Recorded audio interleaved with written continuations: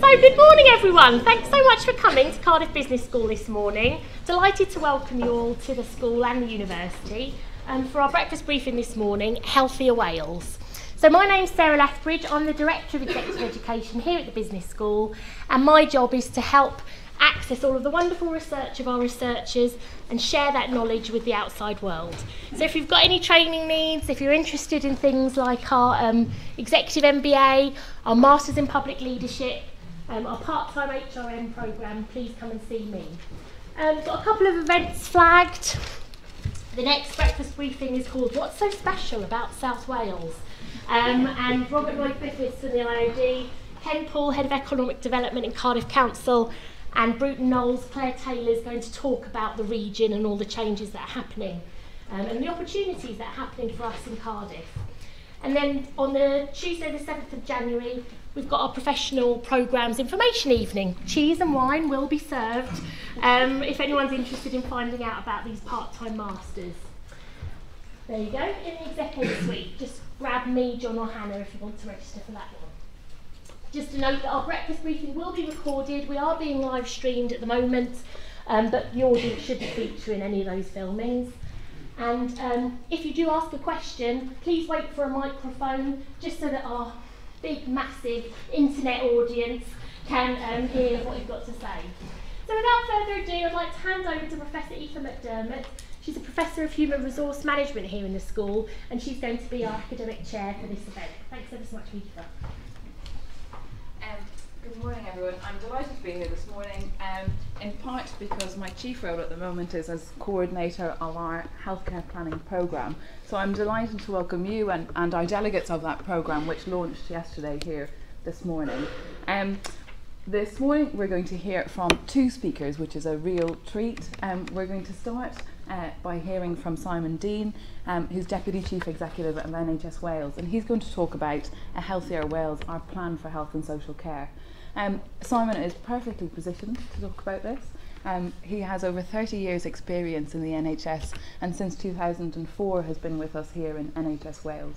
He's held a wide variety of posts in that time, one of those as the Director of Planning and Performance for Welsh Government, and since then he's served as Chief Executive of Velindre NHS Trust and Interim Chief Exec of Betsy's Cadwallader. So we're delighted to welcome him, and he has been Deputy Chief Executive of NHS Wales since 2014. So Simon will speak for about 15 minutes, and afterwards we're going to hear from Samia Saeed-Edmonds. And Samia's current role is as NHS Planning Programme Director, and she comes with a wealth of experience, 20 years this year, although she obviously doesn't look that. She started as a general management trainee and has since worked in a range of planning roles. And I think it's really nice to hear those two perspectives together, and Samia will speak for a similar amount of time, and then we'll have time for questions from the audience. So without further ado, it gives me huge pleasure to hand over to Simon.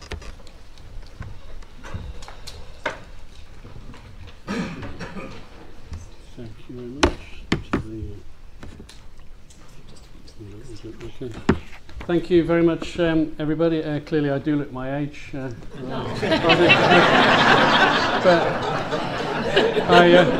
I have insights, which I've always thought is a good place to start. Can I begin with an apology for keeping you waiting? I thought I was just on time. My diary said 8:30, but Samia kindly rang me a few moments ago to politely ask where I was, so I hurried along. So I do apologise for keeping you waiting, but thank you very much indeed for the opportunity to join you. Samia and I work very closely together in Welsh Government, so we're going to do a double act and try and cover both a broad perspective and a slightly more detailed perspective on Healthier Wales and planning.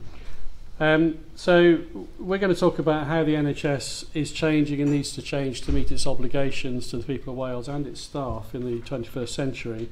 I'm going to talk about the strategic context, the big picture.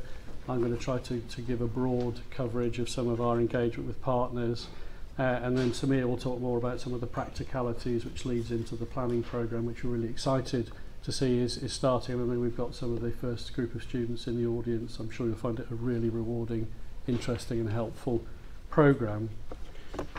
and I'm sure that I'll have opportunities to engage with students as the programme develops. I'd like also to thank Cardiff Business School both for hosting the event this morning and for hosting the programme. So we're looking forward to that relationship developing over time. It's going to be of huge benefit to us, and I hope it will be a benefit to the university as well. So people in Wales hold the NHS very dear to their hearts. And Aaron Bevan, after all, was a local boy. Had something to do, I think, with the founding of the NHS 70 plus years ago. And there's a very strong legacy that is core to the values of Wales. Of course, times have changed, and we have to continue to strive to provide the best possible care to patients and citizens, and to make sure that we are adapting to a changing world. We've chosen in Wales to embrace a planned system rather than a commissioning or a market approach as followed in other parts of the United Kingdom. I worked for 21 years in the English NHS before I joined NHS Wales at the beginning of 2004. So I've experienced both the Welsh system and the English system. There's a great opportunity, I think, to compare and contrast, to draw the best from both systems. But what we're really keen to do in the Welsh system is to use quality and patient experience as the focus for the conversation, not money and contracting. Those things are important, they have a role to play, because we have to make sure we're making best use of the huge amounts of public money that we spend. But we want to drive the conversation through a focus on people, needs, quality and outcomes, rather than start with some of the debates that I'm very familiar with over many years as a Director of Commissioning and a Chief Executive, which is how much money have I got, or how much money can I have? Because it changes, it sets up a dynamic to the conversation which we don't feel is particularly constructive or appropriately focused.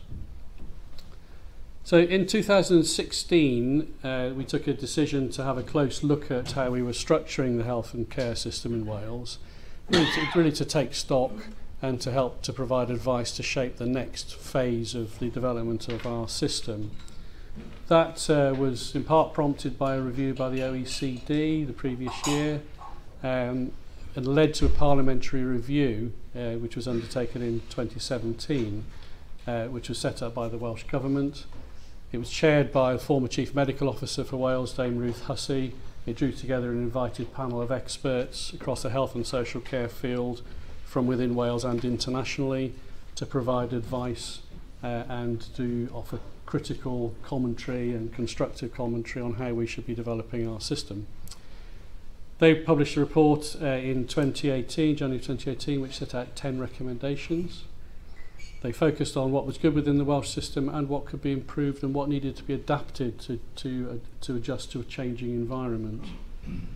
Their conclusion was that, and I quote, "Wales needs a different system of care, one that empowers individuals to take decisions, tailors care to the individual's expressed needs and preferences, is more proactive and preventative, is provided as close to people's homes, is seamless and is of the highest quality." So that was their overarching recommendation for the type of system we need to create to meet the needs of the Welsh population. Underpinning this was the idea that about the quadruple aim, which sets 4 key strategic aims for the system, which are to improve population and health and well-being through a focus on prevention, to improve the experience and quality of care for individuals and families, to enrich well-being, capability and engagement of the health and social care workforce, and to increase the value achieved through funding of health and care through innovation, improvement, use of best practice and eliminating waste. And that's a really important objective to set out, both a focus on patients but also critically on staff. Health and care is a people business. It's all about how people are engaged, how people choose to work, how people are supported in what they do. So it's much more than organisational structures and business processes. We have to make sure we're looking after our staff, that we are developing, that we're offering opportunities to grow and enrich. Of course, we do have to achieve value. We do have to make best use of the resources that we have. There is a lot to do in the system and we have to make some choices. And critically, we need to work upstream. We need to improve healthy communities. We need to improve life chances. We need to reduce the need to intervene in the treatment of illness to the extent that we can. So if I can get the technology to work, there we go. That's the front cover of a healthy. I've only got 4 slides, but we soon it's not going to be death by slides. So our response was to produce a Healthier Wales, which was produced in June 2018, 10-year plan for health and social care. So this is about where are we going, and critically how are we going to get there. So it contains a large number of objectives that are at a very strategic level. The challenge now is to operationalise those, to turn those into deliverable plans, and to really make them live in the real world. We're very fortunate in Wales to be both small enough and big enough. We're small enough that we can get people together, that we can build effective relationships, that we can explore different perspectives. We meet every month with all the chief executives from the NHS organisations in one room. That's not possible in the English system. You have a conference hall. The nature of the conversations is very different. We can get medical directors, directors of nursing, directors of social care all together to debate issues of common interest on which they will have different perspectives, which are in part driven by local circumstances. So we can build an approach that's based on relationships, that's underpinned by strong relationships where people know each other, can build trust, because these things are so important when it comes to some of the more tricky discussions, of which there are undoubtedly some. So we have that opportunity to build a community approach, which is not, I don't present that as a soft notion, it's not that bad at all. It's about developing a single mission, about getting people on board, about debating direction, about talking about key policy objectives and working those through our various structures. The First Minister and the Minister for Health and Social Services are both absolutely committed to supporting people. This is absolutely central to everything they say.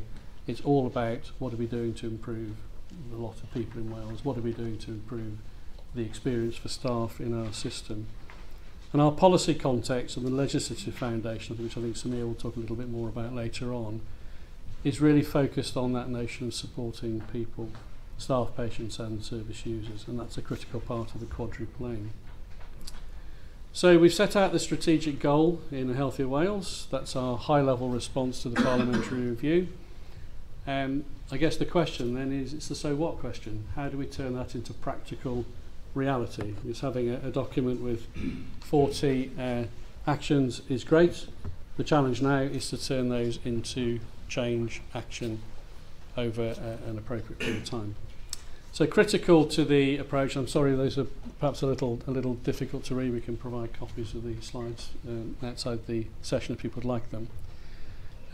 Critical is the need to move upstream. Shift left is become the latest jargon phase. So the strong focus on moving away from the reliance on acute hospital care and a system in which that's the first part of the conversation, into a system that's based on communities and primary care, where that becomes the first part of the conversation.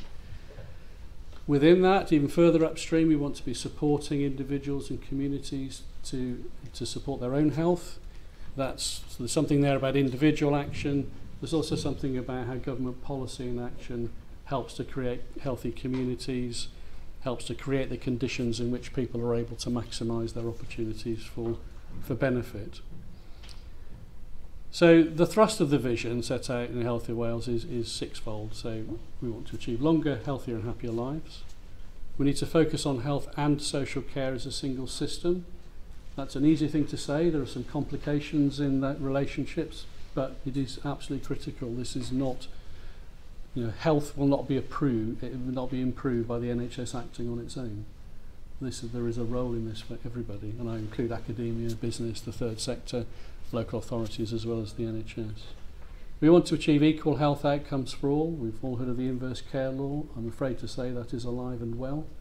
You don't have to travel very far to find parts of Wales where the life experience and health outcomes experience is markedly different within relatively short travel distances. So there's a critical objective there for us to focus on. We want to deliver care closer to home, but we need to make that seamless care. We need to look at that care through the lens of the patient, the recipient, the citizen. We can all think of examples, I'm sure I certainly can, of For example, my father, who died earlier this year, aged 96, having multiple visits from multiple people, dealing with aspects of his care, found it quite confusing, actually quite hard to understand quite what was going on, hard to join it up. So how do we change the way in which we respond to people in a way that makes sense to them? Hospital only when needed. Hospitals will always be needed, but do they need to do everything that they are currently doing? The answer to that, I think, is clearly no. A huge role for technology. I'm a bit too old personally to have a deep understanding of the technological agenda, but my kids operate in a very different way than I did when I was in my early 20s. So what are the opportunities that technology presents, and how do we take advantage of them, particularly given that they seem to move incredibly rapidly, whereas systems tend to change a bit more slowly? So how do we bring the benefits of technology closer to home to help us to achieve those objectives? One of the ways, which I've touched on a little bit earlier, is about bringing organisations together. So we have a number of mechanisms across Wales that bring organisations into the same room to talk about issues where they have a shared interest. One of them is public service boards, unique to Wales. They have a really important role in bringing together a wide range of stakeholders around a place-based agenda. So that opportunity to think about services and developments from the citizen point of view, so they can plan collectively, they can decide what each party is going to contribute and work with communities to drive improvement. One very specific thing that we have established this year is a transformation programme, where we provided for an initial 3-year period £100 million transition fund, which is targeted to support the shift in the system. So it's non-recurrent pump priming funding, which is there to facilitate change. So we're committing a further £192 million in this year's £100 million last year, and that's to help to drive forward the change in a very practical way. We've routed that through regional partnership boards, which is another mechanism that brings together local authorities and healthcare. And we're using that to drive the development of seamless care, and the clarity that we're looking for is the transition phase, because this money is there for a pump priming period of 2 years. So we're interested in how that is going to shift the system, how it's going to enable system change rather than service change, if I put it in that terms. This has to be about large scale change. We've currently approved £89 million worth of spend, which is supporting 14 proposals, with at least one in each of the regional partnership agendas. So there's work going on across Wales. There'll be a couple of examples of those, if I may. So the Cwmtawi cluster in Swansea Bay area is a programme of change which is strongly led by the primary care clusters, which is a mechanism within primary care that brings individual GP practices together to work in a collaborative way. It's aiming to support people with self-care, well-being and maximising community resources, including crucially the contribution from the third sector, which is huge. We have a project called A Healthier North Powys, which is transforming how health and social care is delivered in a rural setting which doesn't have a district general hospital. So we have some quite different communities with quite different locally based resources available to them. The approach there is to implement local and regional hubs which streamline primary care alongside a strengthened community base, whilst also developing and delivering on stocktake of our workforce capabilities, because we need a different type of approach to workforce development in more rural parts of Wales. They're looking at using client-facing digital applications to deliver care in a different way in a rural setting. In North Wales, there's a comprehensive programme of change with a focus on children, people with learning disabilities, mental health and development of community-based integrated teams, spanning 3 broad geographic areas that are quite distinct in terms of socio-economic and cultural context. So we're trying things, we're seeking transformation, we're looking for learning to be shared across Wales, we're looking for things that work to translate into different contexts. And there are many other examples that I could share across Wales. We've also undertaken 2 major reviews of the digital landscape in health and social care in Wales. And in response to those reviews, the Minister's investing £50 million to improve the use of digital and technological solutions and developing principles such as open architecture and open standards. And if you're interested in understanding more of that, the Minister made a statement at the end of September which set out those priorities in greater detail.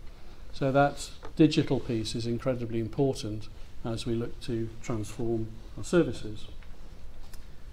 We're also making solid links with partners in social care, the third sector, the independent sector, and with industry.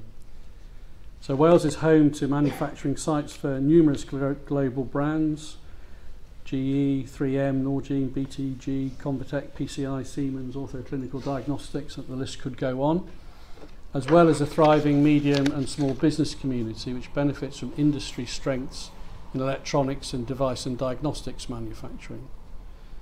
So bringing NHS and social care needs together with industry and academia in a supportive political environment is driving a pipeline of projects with companies such as Pfizer, Siemens, Leica, IBM Watson and Zimmer Biomet. These companies are developing new innovative healthcare solutions, and they can do that because in part of the supportive environment that we have within the Welsh context. They're developing value-based healthcare, they're providing sustainable high-value job opportunities in Wales, which is part of that broader approach that we need to be seeing. We spend over half, that's the NHS healthcare, spends over half of the entire Welsh Government budget.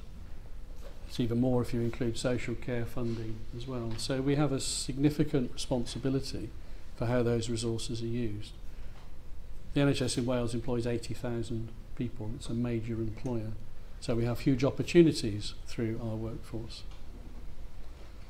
We want to make sure that we're building on innovation. We're supporting that through organisations such as the Life Sciences Hub Wales and the recently launched Innovation Network for Health and Social Care. The Life Sciences Hub Wales is funded by Welsh Government, supports partners in health and social care, industry and academia to identify and support new ways of working, new technologies that make a positive difference to the well-being of patients. There's three core objectives: so improving health and well-being outcomes for the people of Wales, improving efficiency and value within the Welsh healthcare system, and driving economic development through business growth and good jobs. It delivers unique programmes that support, accelerate and drive innovative health and care solutions from the life sciences industry. These include the Digital Health Ecosystem Wales and the Accelerate programme, to name but two.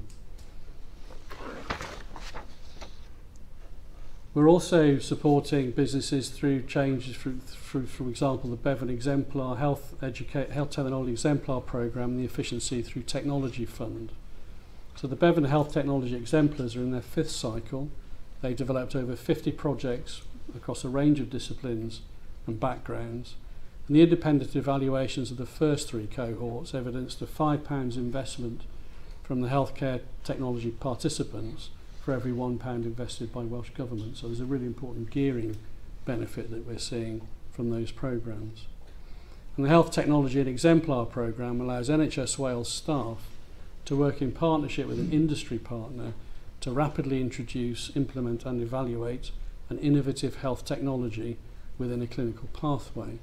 And that has similar aims to the other programmes that I've described, about improving the way in which the NHS works, about critically providing a mechanism to develop, accelerate and scale up innovation, and to stimulate the social movement for change through encouraging people to take an interest in finding those innovative activities to pursue. Final point I'll mention under this broad heading is the £6 million Efficiency Through Technology programme, which supports a range of projects across Wales which support technological development, adoption and innovation. So targeted funding has been used under that programme to support the initial adoption and evaluation of new technologies and to support scaling up. So I hope you're seeing a consistent theme of seeking to build wide partnerships that draw the greatest possible range of interests together and making progress across all fronts.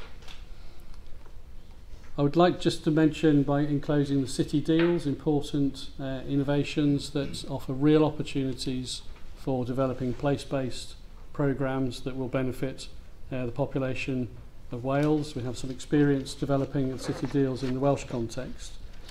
And all of this work is supporting, if you like, the traditional core NHS activities of seeking to plan, develop services with an increasing focus on engaging and working with individuals and communities in a very supportive environment for staff. And that brings me to the educational programme, which was launched today, which I'm not going to say a large amount of it, because I know that Samia will be touching this. But I do want to stress the importance of this. In my view, planning has become a lost art. In a commissioning system, different skills tend to come to the fore, and I think we have to pay a lot of attention to rediscovering planning in its purest sense. And planning is not about writing documents. Planning is about shaping the future of systems and organisations and services. It's about identifying opportunities, it's about identifying challenges, it's about understanding population needs, it's about planning strategies that move towards it, and then it's about making focused and relentless progress through very specific steps towards those objectives. And always with the well-being of the population at its heart, always with a focus on addressing equality and inequality issues, always with a focus on equity, and within that, of course, with a focus on the best use of the resources available to us, because the opportunity cost of not using our resources well is that missed opportunities to provide care. So in closing, I hope that's been a helpful, very broad scan over a landscape. What I wanted to convey was that we don't sit there thinking only about the NHS. We try to think about the NHS within a context, and the context is critically important, because the NHS will not be able to succeed if it takes a very insular view. So increasingly it is about building partnerships, it's about creating an environment in which organisations and interests can come together to address the broad challenges and to take advantage of the opportunities that we face in Wales. So thank you very much indeed.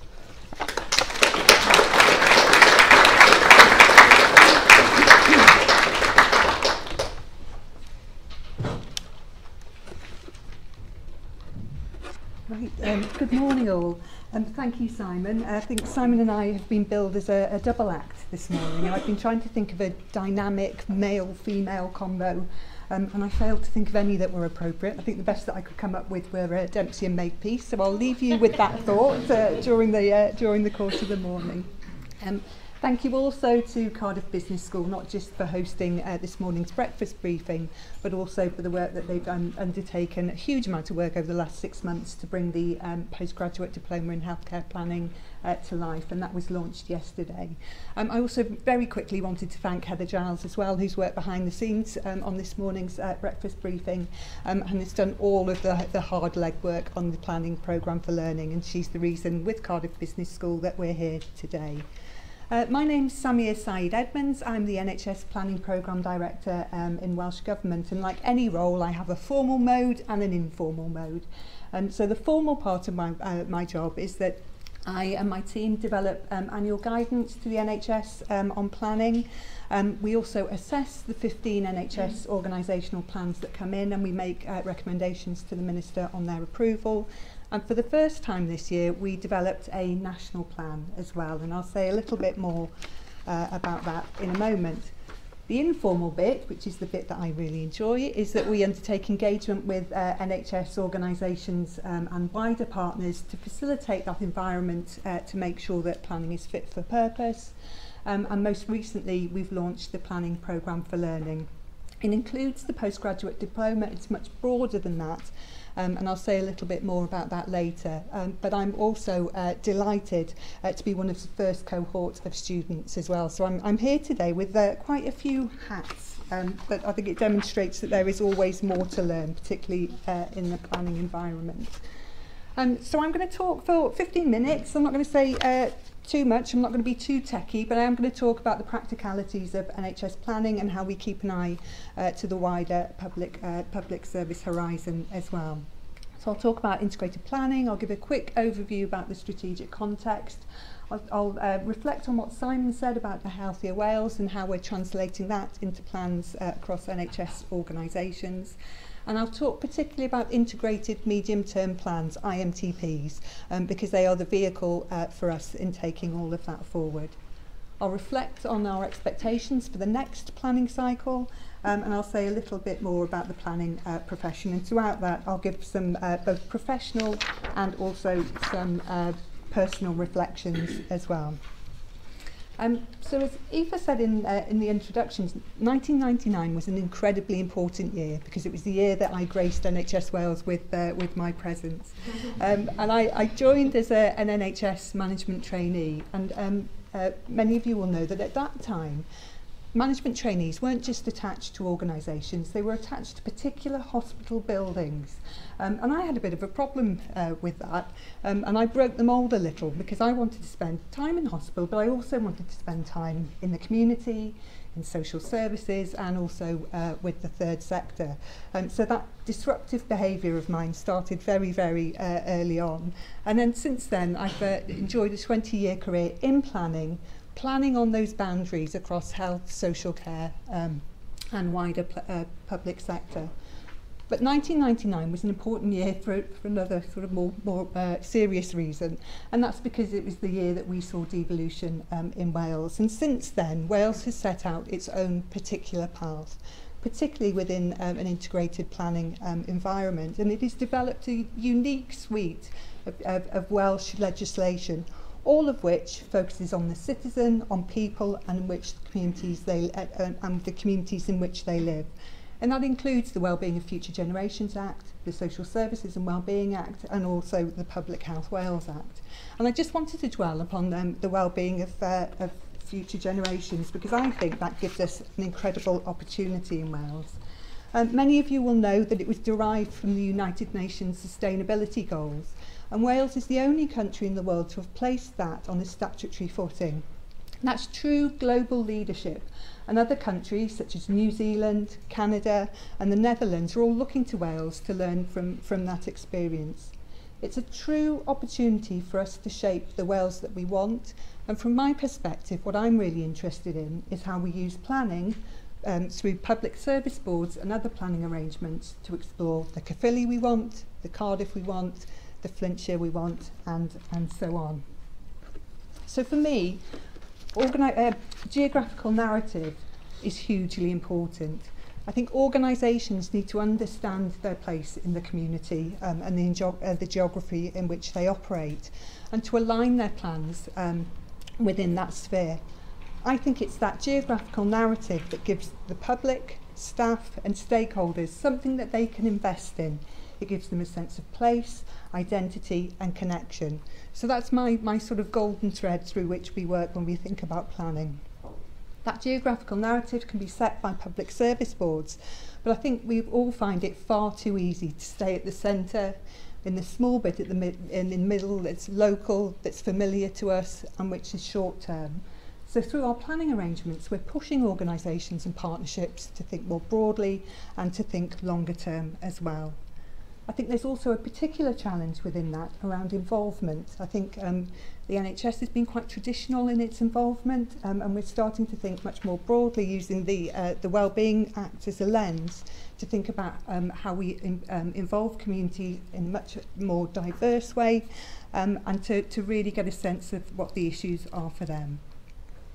So integrated medium-term plans provide an opportunity and a vehicle to take all of that forward, with a real focus on outcomes, quality, improvement and also transformation. Now this is my techie bit, so I'm not going to be too technical, I'll keep it fairly simple. But it was just to stress that there is a statutory duty to develop integrated medium-term plans, and that duty applies equally to health boards and NHS trusts. But I think it's also important to note that the national non-statutory organisations, such as the Welsh Health Specialised Services Committee, the Emergency Ambulance Services Committee, Shared Services, and also the NHS Wales Informatics Service, choose to develop their own integrated medium-term plans. That's a commitment and a belief demonstrated by them that this is a discipline that is worth adopting. Now, it is a statutory duty, but where organisations are unable to develop approved and balanced, board-approved and balanced 3-year plans, they will breach that duty and they are required to develop annual plans. And there are a series of escalation arrangements that sit around that. At the moment, we have 3 of our NHS organisations who have annual plans in place. And I think it's also worth noting that the integrated medium-term plans are approved by the Minister for Health and Social Services. I don't think that that's a statutory sort of discipline that sits within any other public service sector at the moment. Very quickly, this is what we're looking for within our integrated plans. It's much more than planning as a process. We're looking for organisations to look internally and to look externally with their partners to think about how they improve population health outcomes, how they meet quality standards, how they implement service change where required, how they meet performance requirements, and how they use their workforce, their infrastructure, such as capital and digital, and also within a financial envelope to improve, to loop back around and improve population health outcomes. So if I've lost you at that point, and you're thinking this is all a bit complicated, the reason is because it is complicated. It is rocket science. And this is a quote from Professor Don Berwick, who was part of the parliamentary review panel, which Simon referenced. And there were 2 main, I think, recommendations and comments about integrated planning within the parliamentary review. One was that much greater central direction and focus was required to set that landscape and that setting for health services. But that also the landscape had become particularly cluttered. Organisations were required to develop numerous plans and it wasn't quite clear how they all fitted together. So I'll say a little bit about how we're addressing this, and I'll apologise at this point to my colleagues in the planning community because they may have seen some of these slides before, but I'll put a slightly different spin on them. For me, our integrated medium-term plans are our window on the world. They tell us exactly what the NHS in Wales is doing and how it's operating with its partners. So these are our 16 windows on the world. We've got the 15 organisational plans and also a national plan for the first time. It's our shop front. It tells us exactly what our ambition is for the next 3 years, what organisations are hoping to achieve, how they're working with communities and how they intend to deploy their resources. So it's a real opportunity to sell and celebrate our wares, as it was. Oops. So Simon talked about a healthier Wales and the transformation agenda. This is just to reiterate that we're looking to integrated medium-term plans to describe how organisations will achieve that ambition, particularly within the realm of prevention and care closer to home, but also how organisations are going to work locally, nationally and regionally to achieve that, which loops back round to this sense of geographical narrative. There were also a number of specific actions related to integrated planning within a healthier Wales, and one was this requirement to simplify and streamline our approach, and also specifically to provide greater central guidance through the development of a national plan. We were required to do that by December. We brought that forward and actually we launched the national plan last month because we wanted it to be of value, we wanted it to be timely, and we wanted to make sure that it informed the latest NHS planning round. So both of these documents are available online. They make scintillating reading. They're both quite short and quite accessible. And what you've got are the national IMTP, the National Integrated Term Plan. It provides that central direction. It provides a retrospective review of the last planning round and the 15 organisational plans that are available. It tells us where we are in delivering against the key ministerial priorities, but it also importantly picks up on good practice and acknowledges good practice where we see that across Wales. As you would expect though with any review, it also picks out those areas and those recommendations where we want to see more progress across Wales. And then that leads quite nicely and segues into the annual planning guidance, which will set the tone and the direction for the NHS organisations in their development of their next set of plans. And that provides the more detailed guidance for the development of those plans. Just to say a little about the national plan and its findings when it was reviewing the existing organisational plans. We saw really good alignment with a Healthier Wales. Although a Healthier Wales is only a year old, we'd already seen that organisations had shifted their thinking to consider how they would align with the new strategic context. We also saw great evidence of strengthening of regional partnership boards and greater maturity in terms of collaboration. We saw a very strong focus on primary care and care closer to home. And we also saw great alignment with the Wellbeing of Future Generations Act as well. But the areas that we would like to see further improvement are areas such as much more maturity in commissioning, particularly collaborative commissioning, where organisations need to come together, either on a regional basis or a national basis, to deliver those greater outcomes in population health. We also looked quite critically at prevention, and we saw that the NHS was taking quite a traditional approach to prevention by and large. There are some notable exceptions to that, but by and large organisations were still talking about issues such as smoking cessation, obesity management, immunisations and vaccinations, all hugely important issues in their own right, but I think the challenge is to think much more broadly, particularly around the wider determinants of health and the impact such as issues such as housing and employability. And those are the things that we will be looking for evidence of in the next planning round.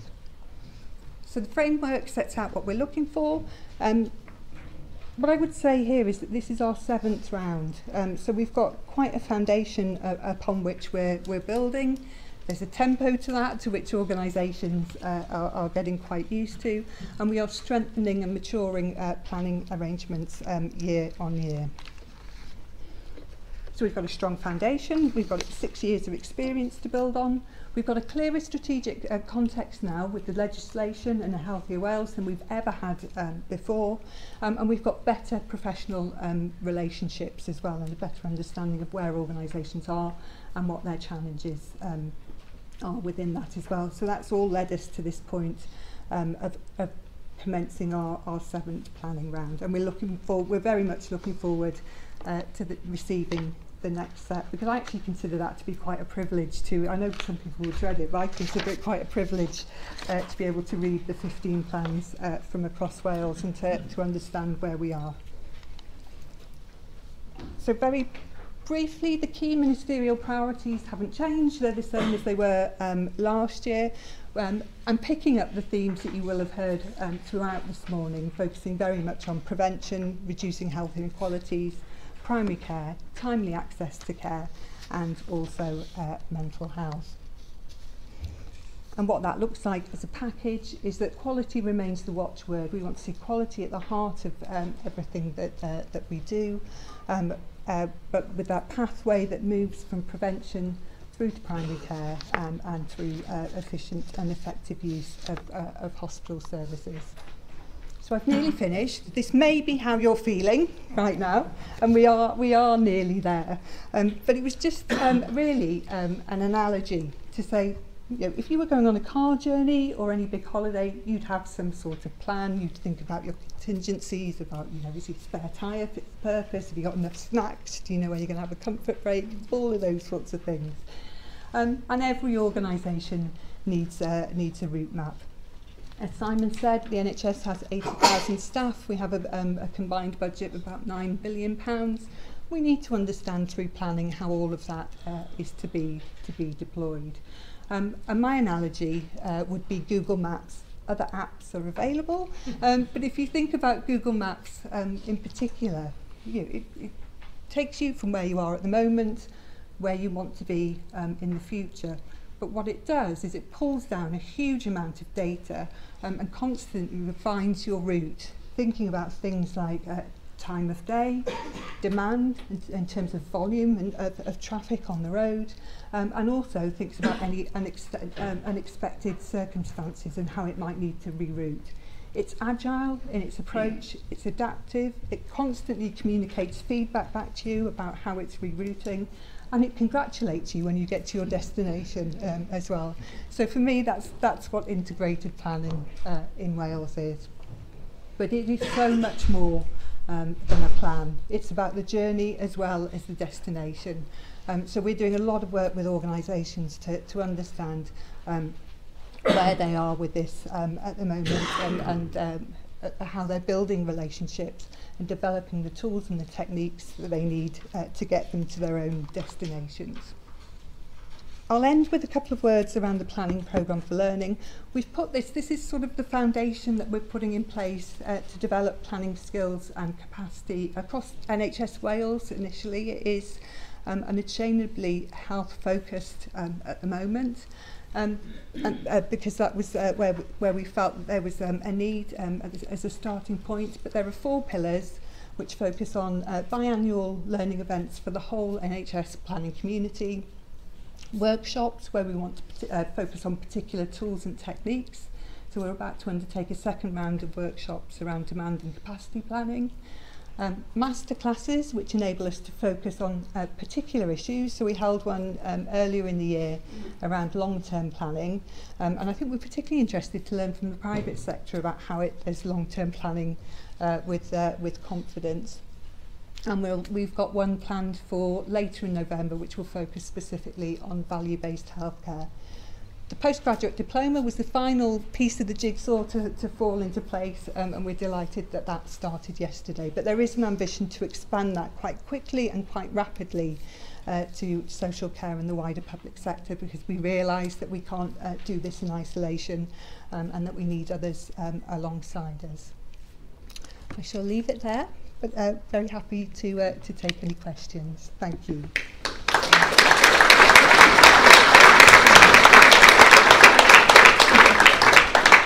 Okay, thank you. So we've got 15 minutes for questions. A reminder that the questions will be recorded and we have a microphone that will go around for you. But we certainly have had a very rich overview of our strategic sense and the range and reach of approaches. Would anyone like to start?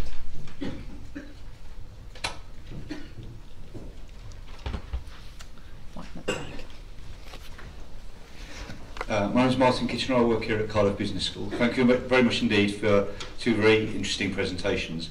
You both spoke to some degree about the content of A Healthier Wales. I'd like to just pick up a little bit about the process of planning that led to the production of that document. You both acknowledged in your talks the vital importance within the lost art of planning of taking on board the views both of staff groups and of citizens more generally. Could you outline or say a little bit more about the mechanisms through which the planning process engaged with staff groups and citizens that led to the production of A Healthier Wales? Yeah. I think Healthier Wales was, I've just realised I never switched this on, I don't think. It's not working. A Healthier Wales was quite unique, not just because it was the first health and social care plan for Wales, but also because there was a huge co-productive process that underpinned it. So that focused specifically not so much on public engagement, but more engagement with NHS organisations and wider partners in what the plan could look like. So underpinned by a series of work streams and committees which informed its development. And I'm not aware that we'd been through a process like that before. I think the challenge now is thinking about how we spread our reach to wider communities and the public and patients and carers themselves, to think about the delivery, well, not just the delivery, but the further design of local and regional models for health and social care, and having conversations with people about what's important to them. So I know that there's a considerable amount of work going on, not just within Welsh Government to think about what that could look like, but also through regional partnership boards and public service boards as well, to make sure that those conversations are crafted in a very careful and genuine way. Thank you. A question over here as well. Thanks.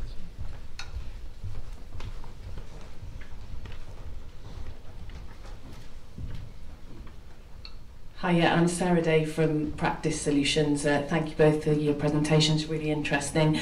I was really interested to hear about the integrated medium-term plans, and I think my question follows on, or comment really that I have to make, is wondering about how within those integrated medium-term plans, workforce and the voice of the citizen are going to be considered and then maybe measured by yourselves in terms of that involvement in creating those plans.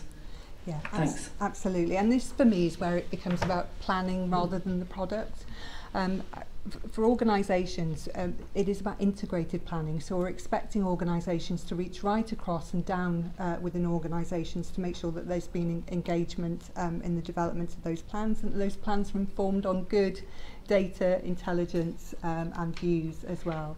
I think that the relationship with workforce is hugely important. Where plans are developed well, we see evidence of really good synergy across those disciplines, particularly planning, workforce and finance, where it's clear that the organisation is well connected, and I think the executives and those components in particular are well connected. I think conversations with communities are more difficult in the context of integrated medium-term plans. It's not the most exciting subject matter, is it? You know, as much as I love talking about it, I think it's important that there's transparency in how the plans are developed, but what's more important, I think, is how what's to be delivered through the plan is translated into conversations, whether that be about services for older people, diabetes or children. And I think we've got some great arrangements through the regional partnership boards and other mechanisms to be able to do that. Just to add to that, if I may, we're really fortunate in Wales that we have integrated health organisations. The trusts are more specialists in the nature of the three NHS trusts. But our health boards are integrated organisations, and they're actually 10 years and 1 month old. So we have a very stable infrastructure. If I think about my experience with the English system, they seem to reorganise every couple of years, which is hugely distracting. So the decision was taken back in 2008 to create in 2009 those integrated population health focused organisations. So they have the opportunity, the requirement, actually the duty, to be having those conversations, to be building those relationships with communities of all sorts, geographical, service-focused, sectoral, and partnerships, and to build those relationships so that they understand the nature, the concerns, the challenges and the opportunities that are presented in their particular part of Wales. So it's got to be driven locally, it can't really be driven nationally, so it's building that relationship, and there's some great examples across Wales where that is happening. That will produce all sorts of tensions and challenges and choices. That's the joy of running a big integrated health organisation, is you have to be able to look across, you know, all sorts of different definitions of community, whether it's about service community or geographical community, but it all has to be built on relationships. And the OECD said when they visited Wales that we've got the right architecture in place. The parliamentary review said the same thing. So the question is, how do we maximise the benefits of not having organisational boundaries getting in the way? There are organisational boundaries that have to be managed, particularly between health and social care, and that's where the partnership arrangement's really helpful. But we see this as being driven locally through that local relationship between organisations and the communities they serve. Okay, I'm David Hanks from Northern Urban Planning, and another the first cohort for the planning diploma. One of the real challenges that we have is in perhaps service reconfiguration to ensure long-term sustainability. I'd just be interested in your take as to how well we currently get the balance between, on the one hand, making those difficult decisions to agree the sustainability, and on the other hand, public expectation and political expediency. And I just wanted to, firstly, your take on how well we do that, and secondly, how might that balance be impacted by the future NHS Wales executive? Yeah. Okay. This is always a challenging area, and if you think about life, in most aspects of life, we hunger for change. Technology is a good example. Last year's PC is not good anymore. So there's something about how do we see change as an opportunity, not a threat, whilst also recognising the context. So a hospital, as an example, is both an iconic building a provider of services and a major employer, major source of employment in a community. Hospitals that were built and designed 30, 40, 50 years ago, and you're going through some of this in your own part of Wales at the moment, need to be changed. So how do we engage the public in an open discussion that doesn't start from a premise that this is going to be difficult, so we're not going to do it, but has that open discussion and draws them into our world and our dilemmas, our choices. So for me, the key thing is to be open, to be transparent, and to be bold. You know, I think if you ask people questions, I think about, you know, I've got my kids are in their 20s now, but they went through the education system. I knew nothing about education, but when the local authority made decisions, or whatever it was, about education matters that impacted on my children, you know, my question was, well, where was my opportunity to know what you're thinking about? Where's my opportunity to comment? I didn't extend that saying, you know, I need to agree the outcome. But there's something really fundamental about how do we engage people in a very different way. So I'll give you one very practical example, which I think is an excellent example of how to go about this in a different way. I'd like to have our health board in West Wales. Now, that is a part of Wales where change has been on the agenda for many, many, many years, and it's been quite problematic to move it from a discussion point into action. And a large part of that was because of the way in which the debate happened. That things have moved on in Hull. There are a lot of difficult things yet to be worked through, but the process they went through was to go to their communities and listen. They didn't go and tell their communities anything. They went to their communities and said, what do you want to tell us about what matters to you in terms of your health and care? And they went through a process of engagement, not consultation, but engagement. They didn't go out with a proposition. They didn't have a hidden plan under the desk that they were seeking to get people to agree to. They went and asked communities what mattered to them about health and care in their part of Wales. And they did the same with their staff, actually. They did the same with their professional colleagues. So they generated a very open debate that has led to a strategy that the board has supported, that is supported by the professionals within the organisation, which had not been the case in previous attempts at change. Now, please don't get me wrong, I'm not saying that there is a clarity about the future of healthcare delivery in West Wales. There's a lot of difficult work to do. But they've created a basis for a conversation and an engaged process. And that, for me, is the key. We have to find ways of treating people as we would want to be treated, which is to have the opportunity to be involved, to have the opportunity to say what we think, to make our contribution to the debate, within a context to recognise that the decisions have to be made. So I think there are examples where we are on the path of developing a better, more open, more transparent, more engaging relationship with the public. I do think there's a lot further that we can go. And for me, the critical thing there is about building relationships. Thank you. So we have another question.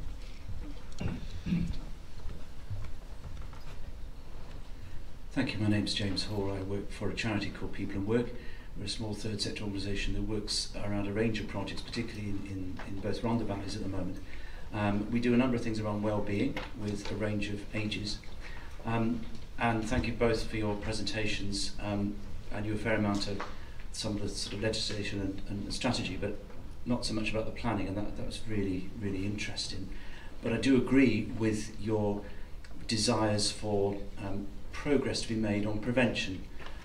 We have engagement around a project that's funded by Children Lead at the moment, for instance, in Rhondda, helping children to become fitter and looking at their health and well-being and exercise and obesity, because it is a fact that children go into school, it's a sort of about 10% who are obese, and about 15 to 20 coming out of primary school who are obese. And so clearly what we're doing at the moment is not working. We live in a country with, I think, some excellent legislation, some excellent on a world stage strategy, and some excellent people running things. It's whether we do it on the ground. So, for instance, a lot of people refer individuals to people like us, third sector organisations. We're working in a big partnership, for instance, at the top of Rhondda called Welcome to Our Woods, which does things around outdoor learning, about outdoor exercise. We, with others, are hosting walking rugby groups, and we get people referred to us but usually not the cash. And so I'd wonder what your view is on social prescribing and how that might eventually flow into helping local groups develop and support people to become fitter and healthier, more engaged with their own health and well-being. Highly supportive would be my starting point. I'll broaden out the response if I may, but just start with specific. We need to be providing those opportunities for people to maximise their own benefits in life. So I absolutely agree with that. I think the broader response I'd make is one of the challenges that I think many organisations face, and it's unique to healthcare, is the balance between the urgent and the important. Now, there is always a risk that immediacy forces you to focus on some things, whereas actually the real gain is in investing effort, resource in the broader sense and things that have a long-term impact. The First Minister recently agreed, a few months ago, agreed definition of prevention with the Wellbeing of Future Generation Commission, which actually is a very broad definition of prevention. And as Samia said in her presentation, I think sometimes we've taken a very narrow view. Replacing someone's hip is preventative. If it helps that person be mobile, socially engaged, possibly back in the workplace. So it's not a narrow definition. We need to be very much broadening our thinking out. And we have to find that right balance between dealing with the immediate pressures. I mean, I don't think I'm sort of betraying a national secret to say that our unscheduled care system is today under huge pressure. It's the same across most developed NHS system and its healthcare system. So there is an immediacy about responding to those needs, but we've got to find the right balance between that and investing in the future. And I think this is the points that Samia was making. And it's the reason why a medium-term plan is really important. So what a sort of caricature view of NHS planning would be that we have grand statements. We want to provide high-quality care for people close to home, delivered by the right person when they need it. That's not a strategy. That's a sort of statement of aim. And then you have a lot of focus on what are we going to do this month, next month, this year. And the critical bit for me is the bit that sits between those two. It's your Google Maps analogy. You know, what are the steps that we want to take on that journey towards that very laudable aim of, you know, right quality care and healthy communities? And it's not allowing it just to focus on what matters in the here and now. And that can be quite challenging. But that's the space that we need to be in. It's the space we're looking to our integrated health boards to be in. If we focus on this aspect of healthy weight, for example, there's an immediate benefit for those patients, but there's also a benefit in 5 years' time in terms of use of resources that otherwise would have been used to treat the consequences of failing to move in the preventative space. So I absolutely agree with you. Is there more that we can do? Absolutely there is. A lot more that we can do, which is why it remains one of the Minister's 5 key priorities. Where that balance settles is always a source of tension and challenge because there are so many competing demands. But we're absolutely determined not just to have that very short-term focus and not to concern about the future. And that's what the Wellbeing of Future Generations Act is all about. And just very, very quickly, I think we recognise that it's absolutely an area where we need to do more. We see some really good examples of good practice, like the work that you describe in Rhondda and Taff. But also, I'm a fan of technology. I like Facebook and things like that. And on one day on Cardiff Vale's Facebook page, it was talking, and this wasn't planned, but it happened that their stories were about things like next bikes on prescription, about the work that their dietitians were doing on tackling food poverty in young people. They've developed a meadow in Landock which attracts a certain type of bee which makes honey, which fights superbugs. You know, and this was all in the realm of prevention and well-being. We want to see more of those examples, but we also want to see that happen in a much more strategic and planned way. And we have some very challenging conversations with the Future Generations Commissioner and her team about how much further and faster we need to go in that respect. Okay, so we can take one last question before we finish. Hi there, my name's Louise Leach. I'm the Children's Physio and Adults with Learning Disabilities Manager in Iron Bevan.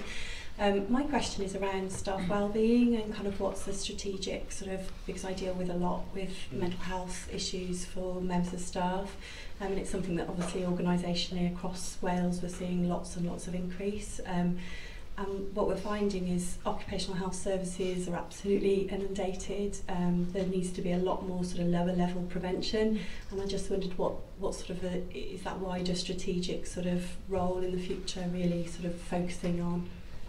Yeah, absolutely. The NHS and care are people businesses, aren't they? It doesn't, we can have all the buildings we want, all the technology we want, the best business process, but if we haven't got people who feel engaged, who feel supported, who feel constructively challenged and have opportunities to develop, then all of those things will achieve nothing. So we have to engage with staff. It's an echo of the discussion we've just had actually. How do we engage staff? Because if I think about what do I want when I go to work, I want to feel supported, I want to understand my role, I want to feel connected into something, I want to understand where the organisation is trying to go, I want to be supported, I want to be constructively challenged, I want development opportunities, I want to feel a part of something, and I'm sure that everyone else feels exactly the same thing. So how do we generate that? And it's not about occupational health, that's an end point. It's about how we engage with staff on the journey so that we need occupational health services, but so that they play a part. And, yeah, there is, in fact, I was in an Iron Bevan yesterday talking about unscheduled care. It was badged as a winter pressures discussion, but actually there's no such thing as winter pressures because pressure is on all year. So the years where there was a relatively quiet period over the summer and people could catch a breath and decompress a bit and then gear up for the next push, that doesn't happen anymore. The pressure is there relentlessly, so we have to find ways of supporting staff. And for me it's about supporting staff, it's about engaging staff, about them helping to shape where the organisation is going, to feel a sense of ownership. So it's a co-productive approach, supported by appropriate supportive interventions of various sorts where needed, because there is a continuum here. But for me the key is to engage people, to help them feel supported in that way. So that's possibly a nice point at which to leave this. This is obviously a wide-ranging discussion and one that we could keep going on all morning. I think for all of us as in our roles, but also in our capacity as users or potential users of the service, it's really lovely to hear the overview of the vision and all the work and the wide range of activities that are going into supporting that. And also that sense of the fact that conversation and engagement are so integral to that. So huge thanks to Simon and to Samia this morning for their openness to the conversation, and to you also for your part in it. So if we could please show our appreciation to them both.